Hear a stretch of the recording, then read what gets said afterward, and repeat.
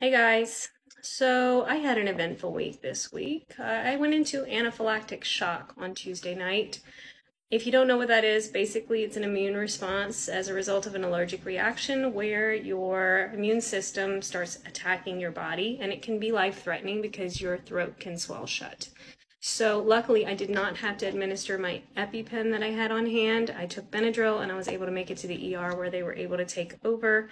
But I'm noticing through this that I've gotten my third now in my life Epipen, and it looks different than the other two that I've had in my life based on brand. And so it got me thinking, it's never the person who is in anaphylaxis that generally has to inject themselves. Sometimes it's the people around us because we're incapacitated that we're relying on to know how to use these things.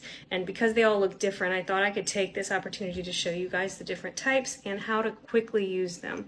Take this minute to watch this so you can save people around you if this ever happens to you. So there's basically two different kinds. There is the injector kind that look like syringes but like child-proof. And then there's these electronic box ones that kind of talk you through the whole procedure. So these are the traditional kind that you're going to find on most people because they're a lot cheaper. This is the Epipen brand. It's the brand name.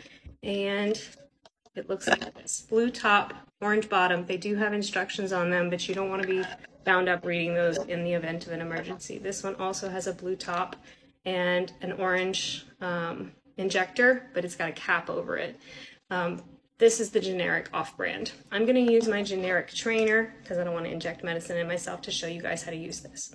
So always remember, blue to the sky, orange to the thigh. Start by popping the blue tab off the top.